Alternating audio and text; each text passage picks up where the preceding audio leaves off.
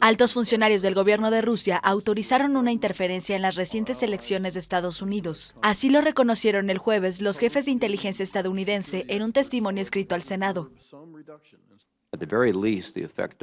Menos el efecto de las acciones de Rusia fue erosionar la fe en las constituciones democráticas de Estados Unidos. Y estos y otros instrumentos cibernéticos siguen siendo muy activos y comprometidos en desinformar nuestro diálogo político aún hoy. Hay mucho que todavía no sabemos, pero la implicación de Rusia en estas intrusiones no está en duda. Las operaciones cibernéticas de Rusia son juzgadas como elusivas y difíciles como ninguna otra en el mundo. Pero en este caso, la detección y la atribución no fue tan difícil. Los jefes de inteligencia explicaron el robo y divulgación de correos del Comité Nacional del Partido Demócrata y del jefe de campaña de Hillary Clinton, John Podesta, durante las elecciones.